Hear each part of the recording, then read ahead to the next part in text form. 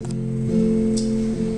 is another, I'm grateful for all these, but this is the one that I've just continued to come back to, hard as it is sometimes, to gather with people again who we just have nothing else in common with but our need, our total, complete, desperate brokenness. We have nothing else in common. It's no wonder we bicker when we gather. It's not, you shouldn't be surprised when the church gathers and we bicker like that.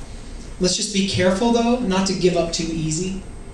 Because I've seen, too, especially in the South, you drive down the street, you see all these churches, and you see their signs out front that say things like, traditional service, 8:30, contemporary service, 11. And that's not, we're not fighting for each other enough. We're not. That is not, that's a sign of a group of people who are being poorly shepherded. That would be allowed. That we would be allowed to break up from each other, to separate based on our musical preferences? Really? That's all it takes. That moment when you gather with those people to come and be together with people who you have nothing in common with other than your brokenness, that moment is no place for your preferences. There's no place. Your preferences don't matter. They don't.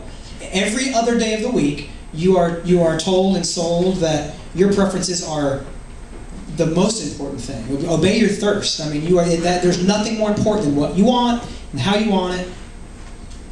And yet, there is this transcendent and mysterious and glorious moment when we gather together to ascribe worth to the one who made all things, is restoring all things. And in that moment, if it is the hardest thing you have to deal with all week, to be in a room with people who like music that's different than the music that you like, bear that. Bear that. Let it be more important that you are in that room with those people who are different than you than to have your particular preferences met about the songs you like to sing. That just doesn't matter. If we're doing it right, here's an algorithm for you, and you can take this with you. If we're doing it right, you should dislike every I'm going to say third song that you sing in church. You should dislike every third song if you're doing it right. Yeah. Because during the songs you do like, there's someone else who cannot stand that song, does not like that style of music, and they're bearing that song to be in the room with you, who does. We should be more important to one another than our preferences. Can we please stop dividing over our musical preferences? Now, I mean, there are other big things. I understand division over. It's more complicated, when you get into. But things like musical preference, there's no reason to divide. We do not have two churches in one building based on musical preferences. Okay, folks? So let's go be a disruptive element. If that's the way your place does things, you need to march in there and sit down with your pastor. And you need to tell him that he needs to shepherd you better than that, to allow for that. That is not the answer. The answer is to talk to people about how important it is to gather with people who are not like you. That is the whole point. And that's what this song is about. And it's called The Church.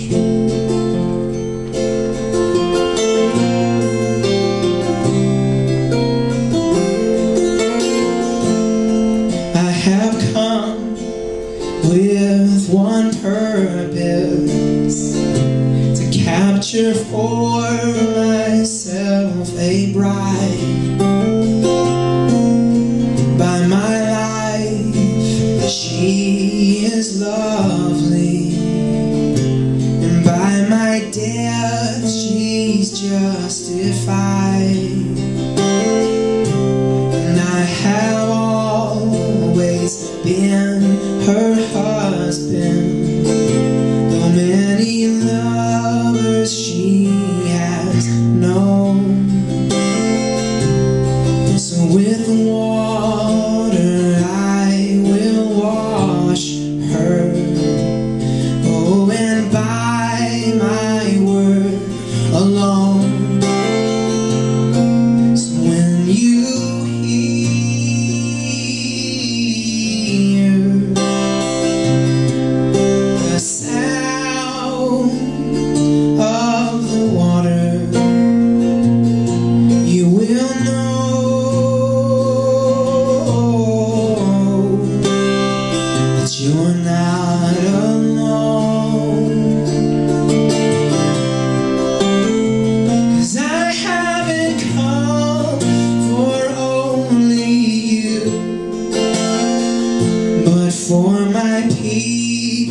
to pursue, then you cannot care for me with no regard for her. If you love me, you will love the church. Oh, and I have long pursued her as a harlot and a whore. Oh, but she'll feast upon me. She will drink and thirst no more. So will you taste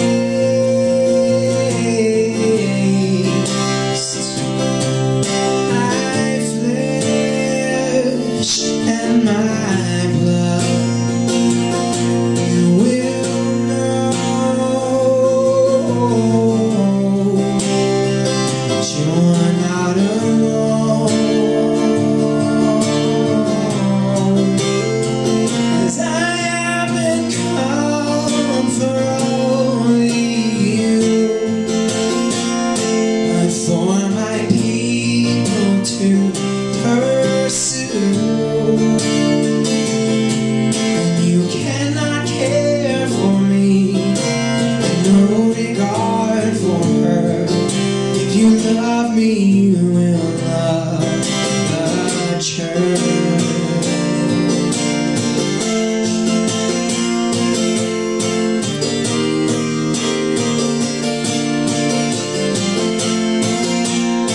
And there is none that can replace her.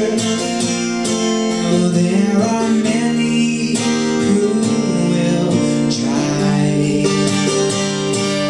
and though some they may be her bridesmaids, oh, they can never be my bride. Oh no, oh no. 'Cause I haven't come for only you, but for my people to pursue. Oh, you cannot care for me, and no regard for her. If you love me, you will love the church.